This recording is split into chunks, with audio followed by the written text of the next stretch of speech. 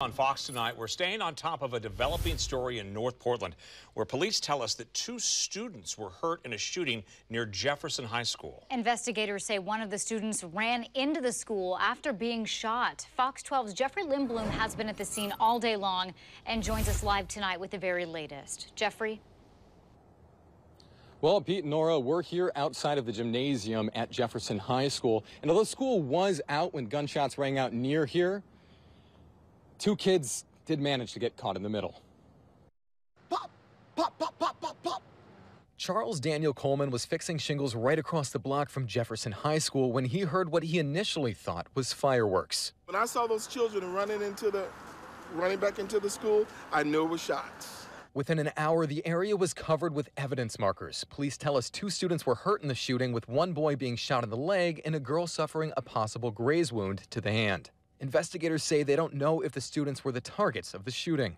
The mother of an 8-year-old who lives steps away from the school says it's nothing short of scary. Because it's so close and I live right here and his school's not too far away, so it all kind of ties back together to the neighborhood and how safe we're trying to keep it.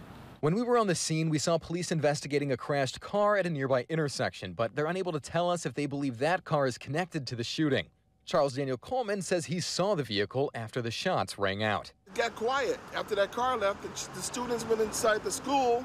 The mother we spoke with says she watched his students still on campus were later released to their parents. Because it's just a real scary thought that you can come outside and it's right here. LaShante says adults need to step up, making sure kids are informed and aware of their surroundings. Coleman agrees, saying adults need to guide kids down a better path, one that teaches them gun violence isn't the solution to anything. You're shooting randomly. This is a cowardly thing to do.